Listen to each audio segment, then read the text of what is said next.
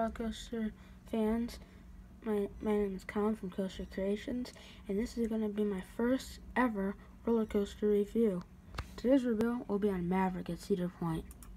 Maverick at Cedar Point is gotta be like my favorite roller coaster of all time. It is, because it's like I just conquered my fear of roller coasters this summer, and I was like super terrified of them. And then I went to Cedar Point. I live like pretty close. I live in like near Detroit, Michigan, so it's like 2 hours away. And so this and Michigan Adventures are my two home parks, and this ride's just awesome. This is my number one roller coaster. Behind it is Millennium Force, and then Mystic Timbers. The only reason Top Thrill Dragster isn't number 3 is because I didn't get to ride it, and I don't really know how well it's doing because I went there for Halloween weekends and it was closed. Anyway, back to Maverick.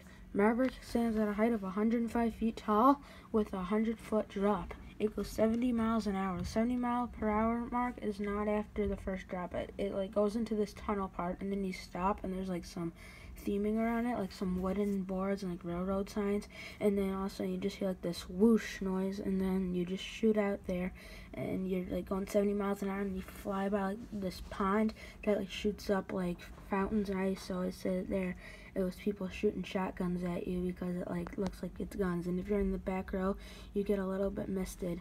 The drop is 95 degrees. It's the steepest coaster in the park, and that 95-degree drop is just crazy. If you're in the back, you like feel like you're just gonna get whipped out of the train and flown across the park to Millennium Force. It's crazy. After that, you go into like some bank turns, and those look just like the Intimidator 305 bank turns. And after that, you go into an airtime hill, and then you like turn around, and then you do your tune version, which is called a horseshoe and twisted horseshoe roll inversion. The twisted horseshoe roll can only be found on Maverick and Blue Fire at Europa Park.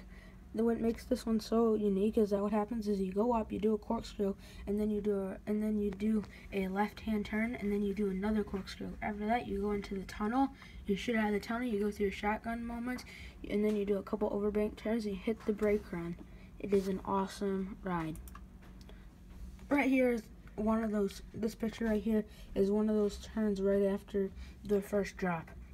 And these are super intense because there's a little bit of theming along with it, because there's like some rocks there, and it feels like you're gonna like get your head chopped off by the rocks. It is so cool, and you're like flying. So the theme of this ride is like the theme to, I guess, Maverick, like an old western horse.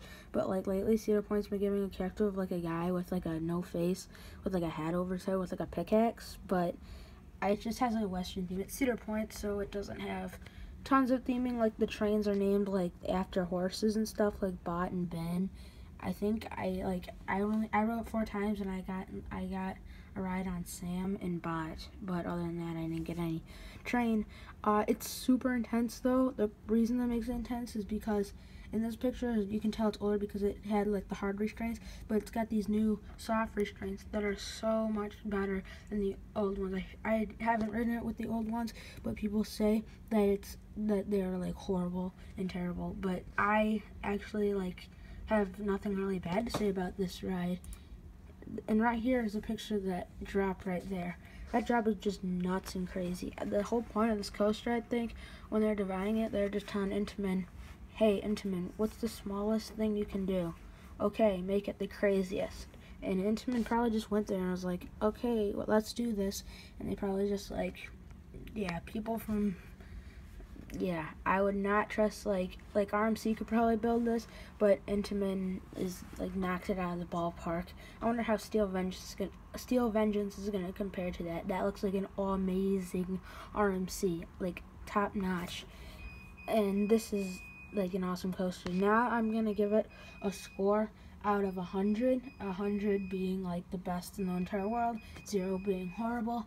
I'm gonna give Maverick 100 plus out of 100, which means it exceeded my expectations. I went here with like crazy expectations, just getting off Millennium Force, and it went above those expectations. My personal score out of 20 will be a 20 out of 20. They could not made a better coaster here. The launch is fantastic. Shoots you out of this tunnel. You go up the shotguns. It's awesome. I remember looking at this ride as a little kid and thinking it was so scary. You go on it, and it's very scary. this is a picture of the lift hill right here. This is why I love Maverick. That lift hill right there going up to the top, this is like, this thing, it just shoots you off. You're just like, you roll forward very slowly, all of a sudden you hear like a whoosh, just like the launch, and you go up. It feels like you're like on ice skates, but you're sitting down. It is so cool. Thanks for watching the video. Make sure to like, comment, and subscribe to my channel, Coaster Connections. This will be a fast-growing YouTube channel, and I'm sure to post more and more YouTube videos as the time goes on. The more you watch, the more I do. The more you like, the more I do. The more you comment, the more I'll respond. And the more you subscribe, the more I'll do.